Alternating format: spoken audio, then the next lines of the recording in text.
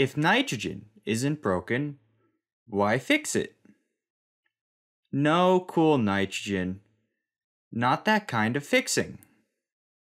For nitrogen, fixation means breaking apart molecular nitrogen, which is abundant in the atmosphere, and then adding oxygen or hydrogen to the individual nitrogen atoms.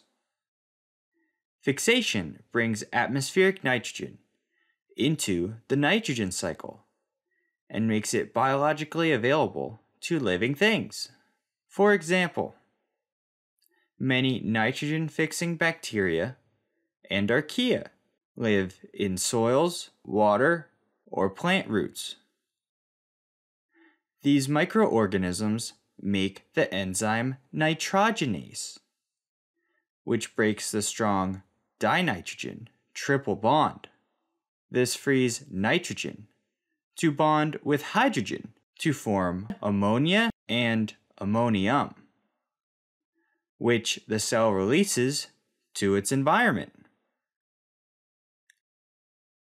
Lightning can also break nitrogen's triple bond and directly fix nitrogen to ammonia or nitrate.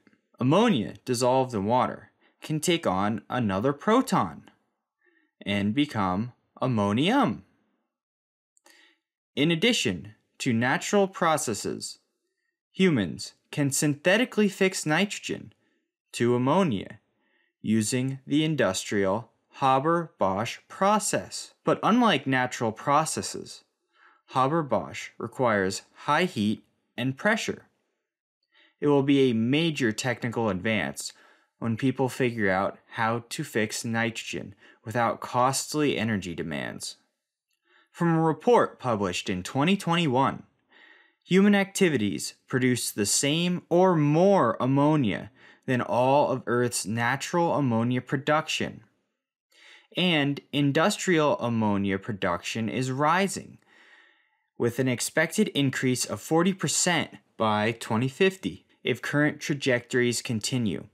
Human activities such as Haber Bosch, burning fossil fuels, and cultivating nitrogen-fixing crops all contribute to this increase in reactive nitrogen.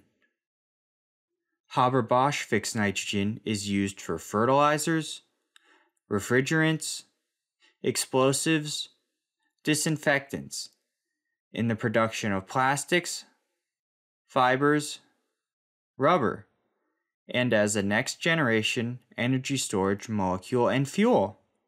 I bet you didn't know fixed nitrogen was in all this stuff. In addition to these beneficial products, the high amounts of human fixed nitrogen contribute to many environmental challenges. These include algal blooms, air pollution, acid rain, soil salinity, climate change, biodiversity loss, and human health hazards. This is why understanding and managing human effects on the nitrogen cycle are key to protecting health and environmental quality.